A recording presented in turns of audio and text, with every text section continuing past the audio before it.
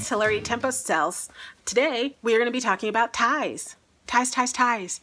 I know I've said before, like I started out, I've said this several times before, like a million times before, like in every video, that I started out my resale journey selling ties and jeans. And I picked ties because I thought they were going to be easier to learn about. They're small, they're compact, they will ship fast and cheaply.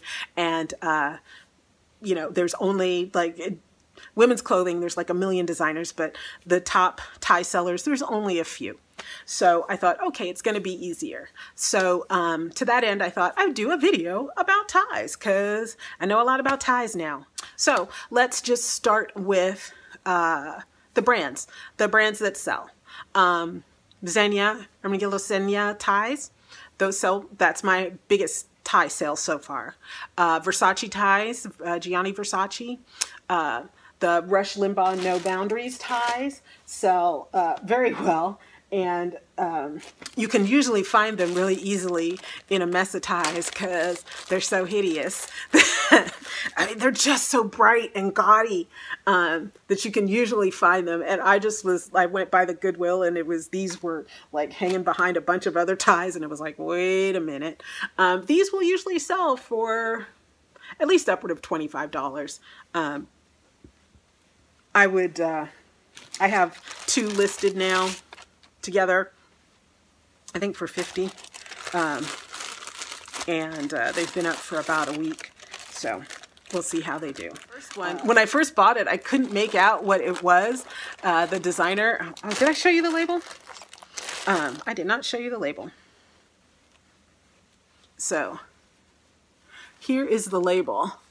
And I could not make that out in the store, so I couldn't even look it up. So I think I looked up No Boundaries tie, and I don't think I found, I don't know, but I couldn't find it in the store. But I thought for somebody to make that gaudy of a tie and put that gold that gold keeper thing on the back, that has to be something.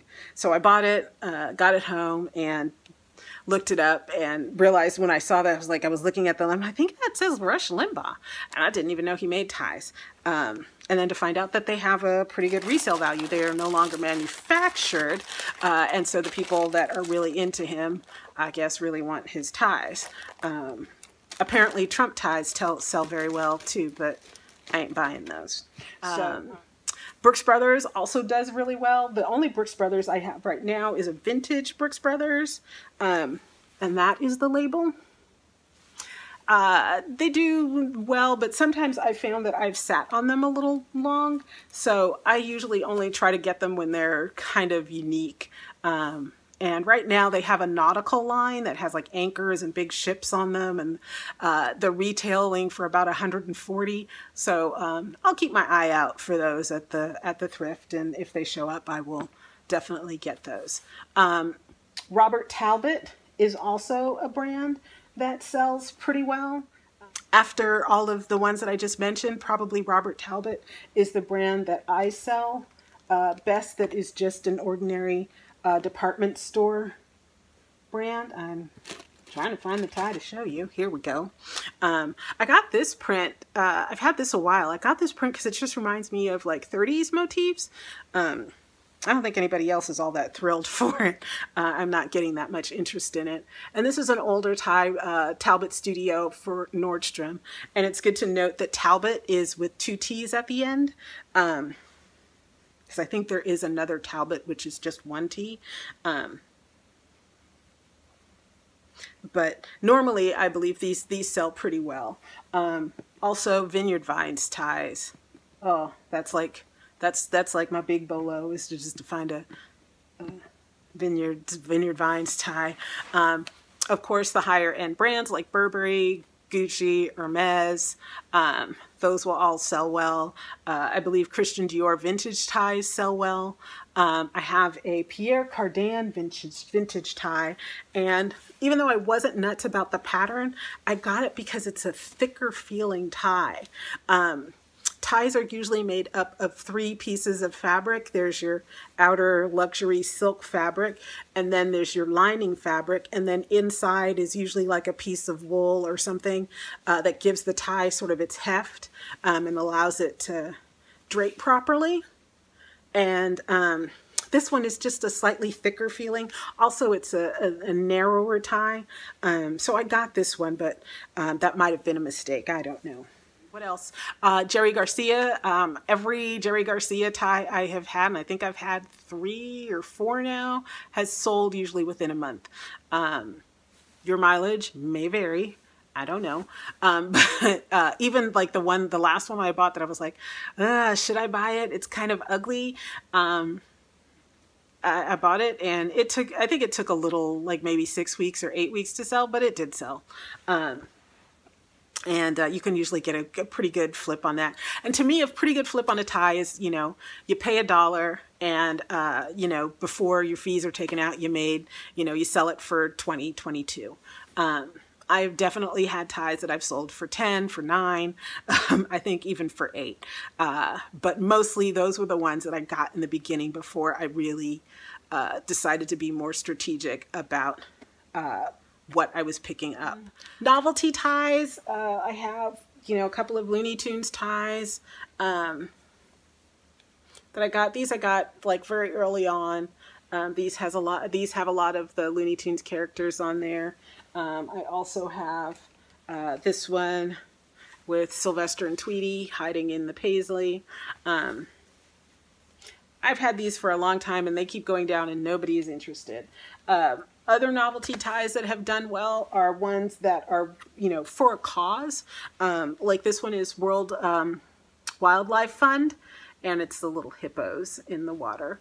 I've had a number of either these World Wildlife Funds or I want to say it's UNICEF that gives had an art project so that kids could draw ties, and then they put the design on the tie, and on the back it would say, you know, this tie is drawn by Brian H, age 10 or something. And I've done really well with those.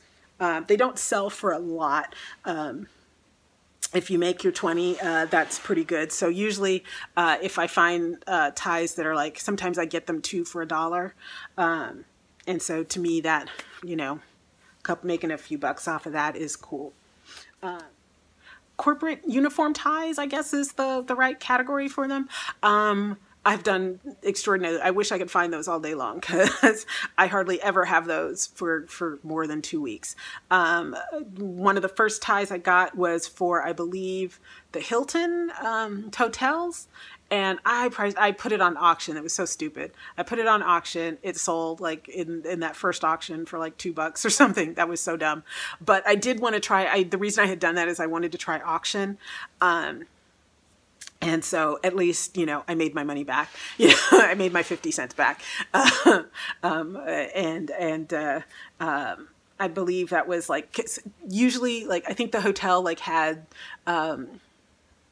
like 3 ties. I looked it up online, and it's, you know, for Hilton hotel uniform tie. And it'll tell you like what the current tie is. And usually there's like 2 or 3 pieces of a uniform, and maybe there's a couple of different options for ties. And so they can change it out every day. I don't know what the rules are about like old, you know, if it's a past Hilton tie or whatever, but usually they kind of keep the design sort of similar from year to year. So I think a lot of the people just like, I just want to wear a different tie or something that I like better, and they'll go online and find it for cheap. So that was one.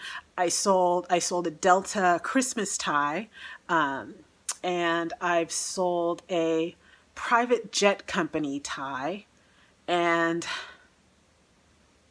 one more. I can't remember what it was. I don't remember what it was. I think it was another airline tie or something like that, or a hotel tie. And those sold fairly well, fairly quickly. So usually when I go and I look at the tie rack, I try to like pull out what's different or what feels different. and I'll look at those, and I'll look at the label. And most, if you find, you know, Club Room or Dockers or whatever, you can just usually put those away. The best way to sell those is, you know, if somebody gives them to you for free, and you can put them in a lot of 25 for whatever. But I wouldn't buy them at the thrift. As far as what the tie material is made of, most of my ties are silk. I do have 2 poly ties. This vintage tie is polyester. I'm going to show you this label. It's Brothers Handmade, and it does not have an RN number or anything, but it does say that. The funny thing is it says on here that it is Brothers Tie Silk Trading Incorporated, and then right below that it says polyester 100%, and then it also says made in Korea. So that all of that information leads me to believe that this is a vintage tie, probably made in the maybe 70s, early 80s. I don't know. The design of it seems sort of sophisticated and not, you know, really garish. So I'm not really sure. But I put it in as a vintage tie because I figure it has to be at least 20 years old. I think it's the 70s. Anyway, boop, boop, boop, boop, boop. Where was I going with that? Oh, yes. So most of the ties I have are silk. 2 of them are poly. On your eBay listing, it will ask you whether it's woven or knit. I think those are the 2 options. And it's almost always going to be woven. When you have a knit tie, you know you have a knit tie. This is a vintage Brooks Brothers tie. Let's see, it's Brooks Brothers maker. I got it because I just hadn't seen an olive green tie, and I thought it looked in really good shape, and I've had it for a bit, so it must be that nobody else is that thrilled about the olive tie, but I think it looks quite dashing. The reason I brought this out is you can kind of see that there is like a pattern, like a weave within the weave. There's like lines going down this way. Can you see that? Yeah, there you go. When you see that on a tie, it is called a rep weave. I will put down below what that means because I can't remember. But when you are typing up your listing in your title, you want to put that in your title because there are people that are looking specifically for rep weave ties, and there is no place to do that within your style listing choices that eBay provides you with. So if you have a tie that's rep weave or jacquard or anything, you want to put that in the title so that that's part of your keywords. Okay, so the next thing to talk about on ties is measuring. And measuring a tie is basically you fold it in half. You make sure that the point of your tail end and the point, I think this is called the blade end, the front, are lined up, and then you measure this while it's in exactly a half, and then you double your number. So this is probably about 28. So then you would, well, no, this is probably about 29.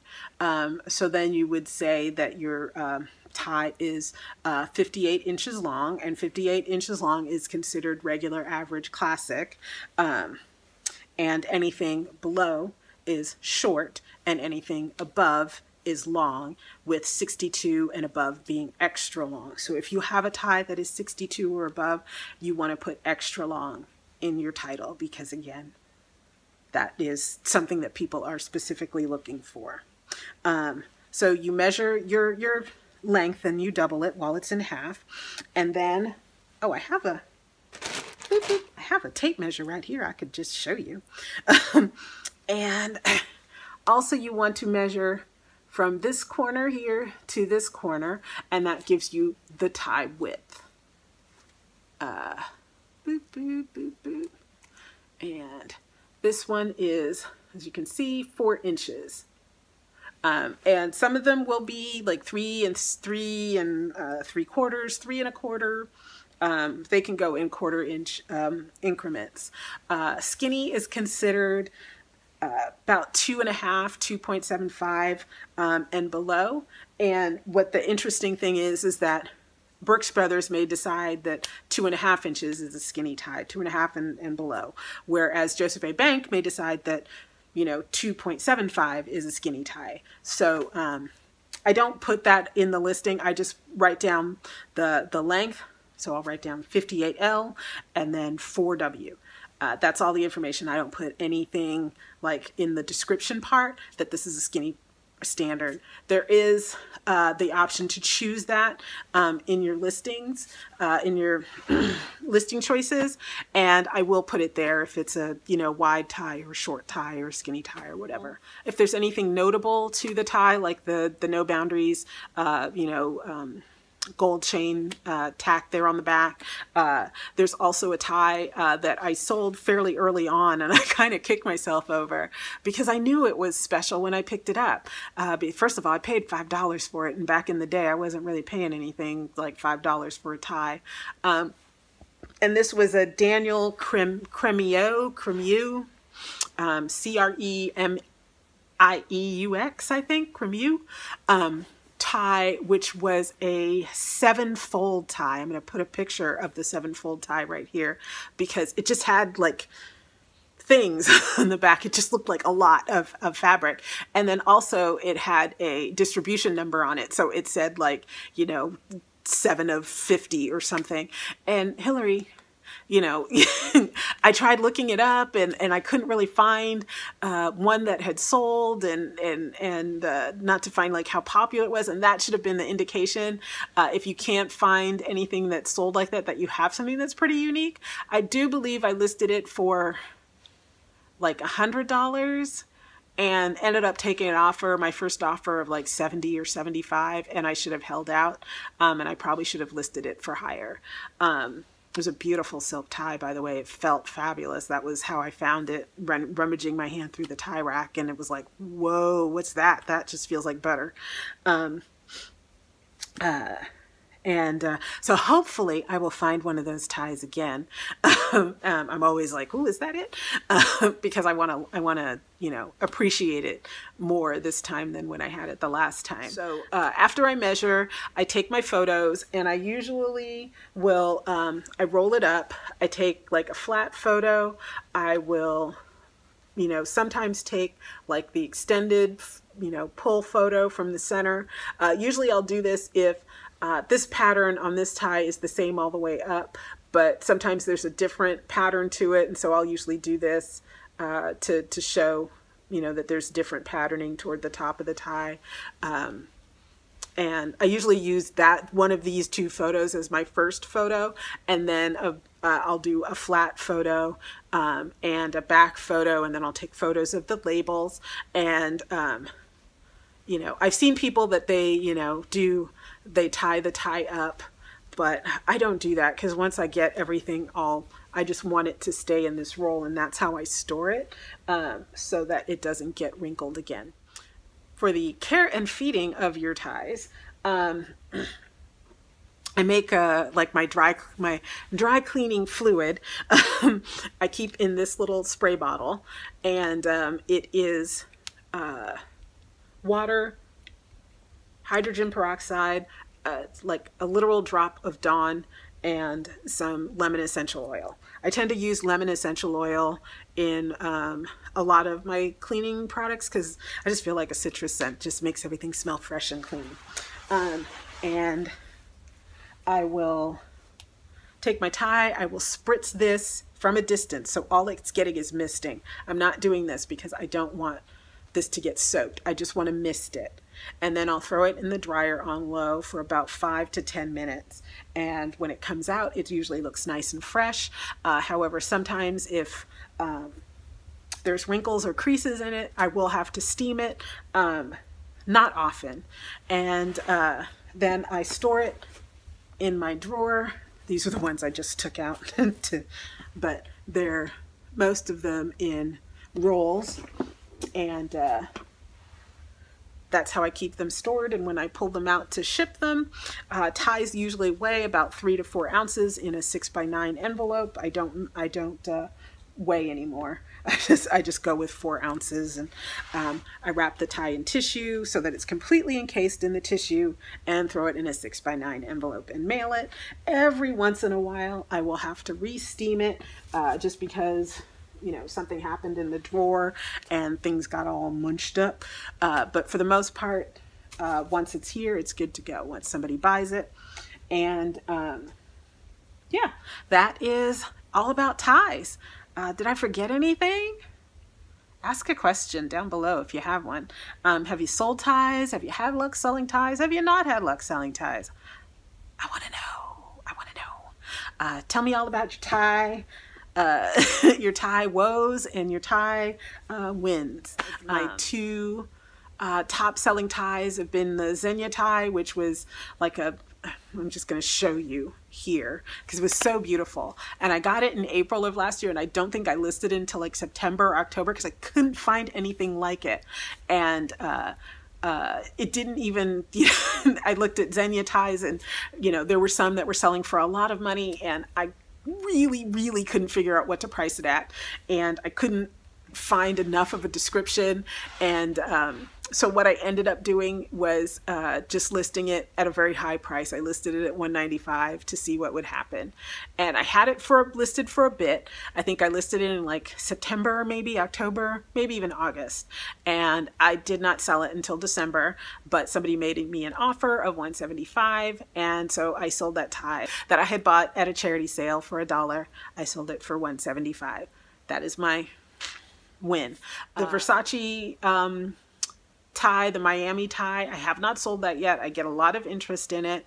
I have not gotten any offers on it. I've made some offers on it, and nobody's taken it. There's a few listed, but they haven't sold. I did not have it up during the summer, so I think maybe it might sell in the spring, summer months. It is the other ones that are listed. I believe mine is currently priced lower. I should double check and see if they've lowered their price. But I think I could probably get like $75 for that tie. I'm not sure. And then the next ties that I've sold have been the Talbot ties. So that's how, oh no, sorry, the Jerry Garcia ties and then the Talbot ties, those have been the biggest sellers for me. I thank you so much for watching the whole of this video. I hope it was helpful. And if it wasn't, go ahead and let me know that it wasn't. If it was, please give me a thumbs up. So that I know that you would like more content like this. And I would invite you to subscribe. My channel, I talk about reselling, and if you like content like this, I'm still fairly a new channel. I just announced my channel last week, so you may see 20 videos up, but I didn't announce it to anybody until last week because I wanted to have 20 videos before I made an announcement. I invite you to subscribe, and if you really like this video, go ahead and put a ring on it by clicking the bell, and you will be notified the next time I have a new video up. Bing! Until the next time, thank you so much. Keep selling. Bye!